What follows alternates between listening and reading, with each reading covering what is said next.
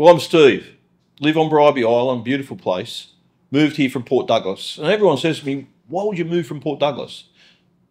Cyclones, that's the main reason. And my wife is English and she hated Port Douglas. So we're living on Bribie. Funny enough, we discovered Bribie when we were sailing down the east coast of Australia by accident, and that's how we ended up here.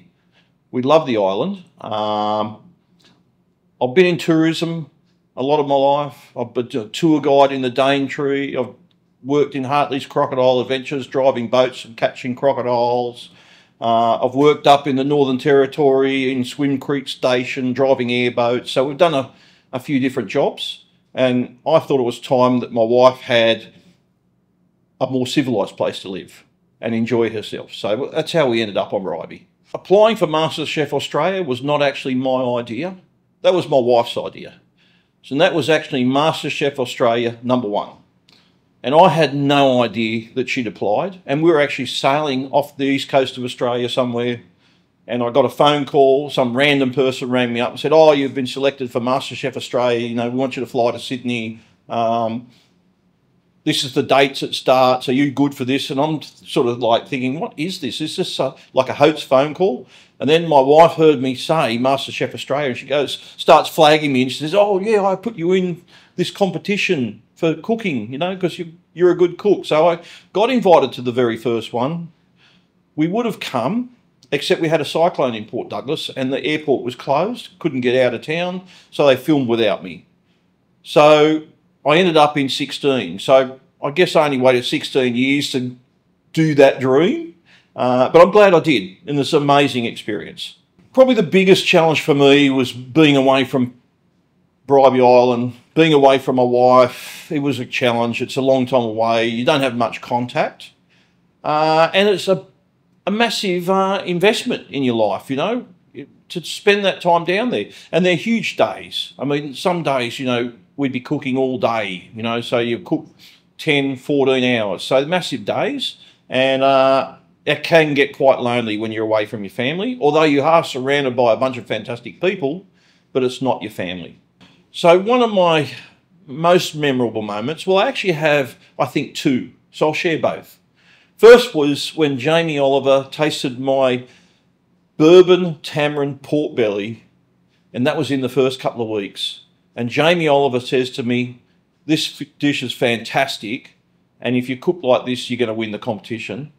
And the second amazing moment was when we were in Bendigo and I was cooking the French mystery box, and I've got this world-class chef, John Christophe, come up to me, give me a kiss on the cheek and say I'm a honourable French man now because he loved my sauce so much, and presented me with the French flag. And that was pretty amazing.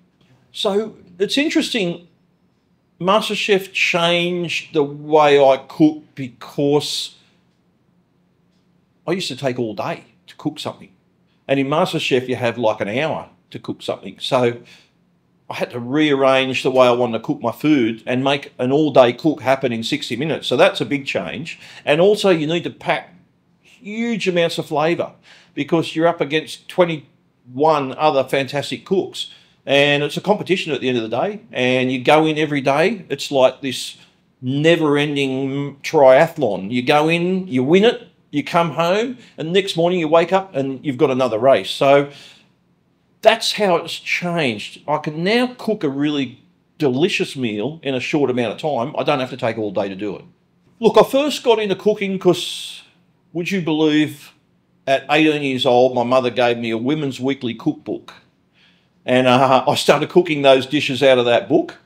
I travelled a lot for my job back in those days. I actually travelled all over the world. And, you know, travelling with a company, you have your expense account, you go out, you eat in these beautiful restaurants and it's all paid for. And then I get back to Australia and suddenly realise that I can't afford to do it, or I don't have the same restaurants. So I thought to myself, if I want to eat that beautiful food, I have to learn to cook it myself. So it became a hobby. The other thing is my mother, she's an artist, like a professional artist. She paints paintings and sells them in art galleries. That's what she does. And I think my cooking is my form of artwork. So my friends come for dinner and we sort of call my cooking my 5 minutes of art. because it's like a piece of art put in front of you. You get to enjoy it for 5 minutes and then it's gone forever. So it's really that 5 minutes of art.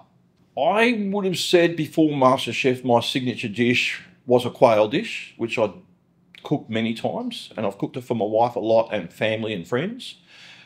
But since being on MasterChef, I think I have to say my signature dish is my whiskey tamarind pork belly, because it was such a highlight on the show. So I'd say that's really one of my signature dishes now, and it's delicious, so everyone loves it. So living on Bribie has changed the way I do use some of my produce. Coming from North Queensland, obviously I used to catch reef fish, and I considered a small fish 5 or 10 kilo. Bribie Island, totally different. Fish are different, so I get whiting, I get squid. There's the bay prawns. So it's a very different produce, and we've got some beautiful farms around the area, some beautiful produce. We've got fantastic berries. So I've changed the style of cooking because I'm very much into cooking local food, local produce. I don't like food travelling lots of miles to get to me. I want to present stuff from the local area.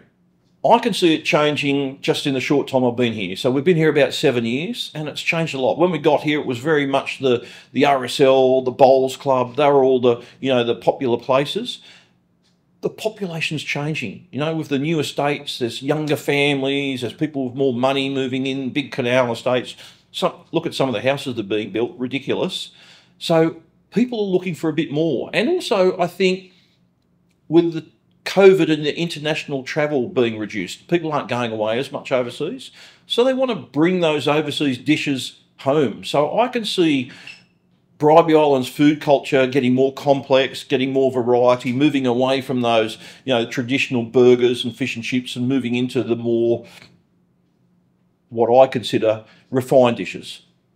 My advice for aspiring chefs or home cooks is do what I did, experiment. Don't totally rely on cookbooks. A lot of the people in the competition, they relied so much on a cookbook. They'd learn a recipe, they'd practice it over and over on the chance that they might be able to cook it. They'd get in there, they couldn't cook it, they'd fall over. I try to bring all my recipes out from my heart, from my head, so I make all my dishes myself. You can't Google them because I create them, and experiment with flavours. But the most important thing, work with the great ingredients that you have locally, because if you use great ingredients, you can't go wrong.